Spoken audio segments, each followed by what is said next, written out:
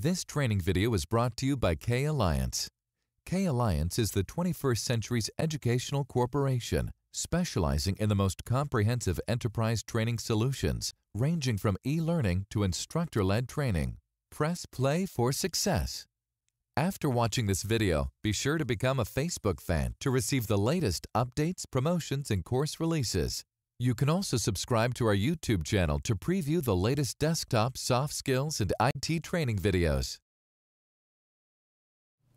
Anytime you're using a Microsoft product, there's always a really great help option that's available for you.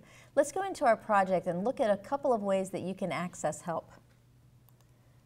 I simply am on the File menu. Whoops, excuse me, when I clicked it a second time I went off the File menu, but now I'm on the File menu inside of the sample project that came from Microsoft. It's the wine tasting fundraiser example that Microsoft makes available. And again, anyone has accessibility to that particular template through the template options. But what we want to look at here is that on the File tab toward the bottom, you can click to go get help. So there's one location that you can get help. Before I click that though, also on the right side of the screen, and the right side of the screen in the top right hand corner, I'm just moving my mouse here to visually find it for you, there is that little blue circle with the question mark in it. That's always in the top right hand corner of your screen. So when you are on anywhere, when you're in anything inside a project, you can click on that little blue circle and it'll go get help for you. And then there's also F1. So your keystrokes that's always available on your keyboard is F1. And those three options are always available for you in project. Other areas you might find other ways to get help, but those are always there. So while we're here and this one's visible, I'm going to go ahead and point to help. I'm on the left side of the screen and just click to pop up help. Now on this one it says, oh, what kind of help do you want? In the other areas it might just automatically take you to help. It'll take you right to the screen. And so what I want is I just want to go to Microsoft Office Help. And if I click on Microsoft Office Help, it pops up. Now the toolbar, the title bar across the top, you can click and drag and move this around.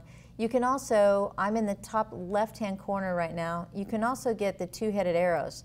And anytime you have a two-headed arrow, you can always resize. So you have the flexibility to move windows around, to resize, whatever it is you'd like to do for visual preference. You can also use the maximize button and use the maximize so it takes up the entire screen. It's totally up to you. Now by default it has some generics here. Say, hey, what is it that you would like to learn about project? And it will take you through some help items. One thing that I might recommend to you is check out some of the new things where it says learn what's new with the ribbon. You'll learn and identify some things that have not been available in previous versions of project. But what I want to do is scrolling back up to the top here just so you can see that I'm not clicking on anything. And in the search window, top left-hand corner, you simply click and you type in what it is that you need help with. For instance, I want to figure out how to print. So I just type in print and then I hit enter and it will take me out into Microsoft's world and identify for me what it thinks I might be talking about.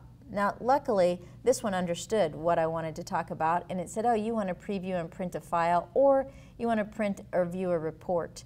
Sure, I do. That's exactly what I want. I'm not sure which one, so I'll click this one first.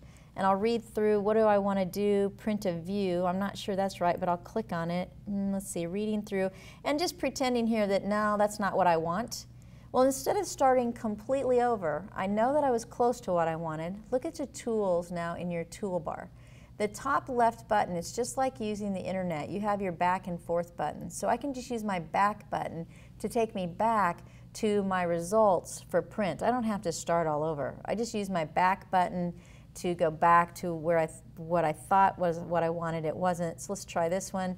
And again, I'm just pretending, yep, this is exactly what I want. And so I decided to go out and watch a video. Now, if you do choose to watch the videos, you may have to install Microsoft Silverlight so you can view the videos. But for many of you, you're going to prefer a video over reading. So as you're working through your help files, scroll through, find the feature that works the best for you, follow the links, and if you're not where you want to be, you can A, start over by retyping here at the top, or you can just use your back buttons to take you back to the search results that you first found.